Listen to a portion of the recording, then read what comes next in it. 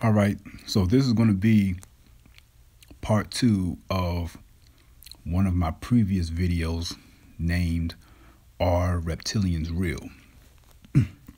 Now, unlike other videos, I'm not going to necessarily show videos of people shape-shifting or anything like that, but I believe that Hollywood tries to show us the truth by making characters and different creatures that depict reptilians right in front of us.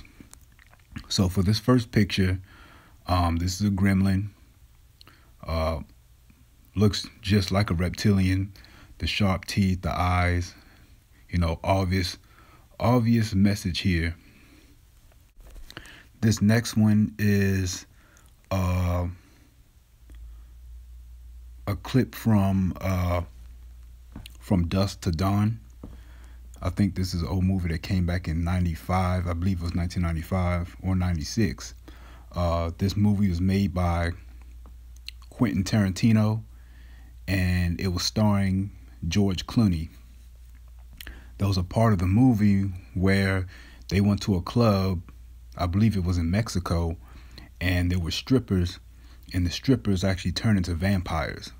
But you notice these vampires have a reptilian-like look to them. This is a closer look at one of the creatures. Has scales like a snake, very reptile-like, has the fangs. This is It, the clown. As you can see, his hands, he has a reptile-like hands. Once again, gives you that idea of that reptile creature-like thing going on here. This is the Wishmaster. I think this also came out in like 1990. And he's a creature that actually grants your wishes, but he kills you in the process. But once again, has a reptile-like look to him. This comes from an old sitcom from the 80s called V, the letter V. They actually made a new series. I think it was like 2010 when they actually did a remake of the series. But once again, she's a reptile under the human skin. This is another picture from the same show, V. Has reptile-like eyes.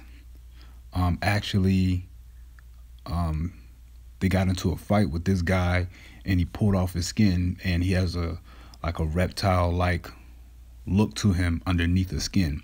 He's a reptilian under the skin. This is from Conan, which stars Arnold Schwarzenegger. There was a scene when the king, he turned into a snake. So I guess this is like a message, like the reptiles or the reptilians are the rulers of our kingdoms. At first, I didn't want to put this, but then after I was looking a little, I took a harder look at the Green Ranger, and I noticed that he seems to be more like a reptilian-like creature too, especially when you look at the helmet. Around the helmet, he has the teeth, the eyes. If you look at his chest, you look at the star on his chest, those symbols on his chest. And he was one of the more powerful rangers. And